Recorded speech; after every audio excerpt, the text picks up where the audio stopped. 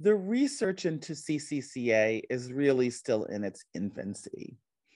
We were so excited a few years ago when an international team revealed for the first time that this is, in fact, a disease where some people have a genetic mutation. Most recently, there's been an interesting study out of Hopkins that has shown that people who have more limited forms of CCCA have different gene expression than people who have really severe, almost complete scalp involvement of their CCCA.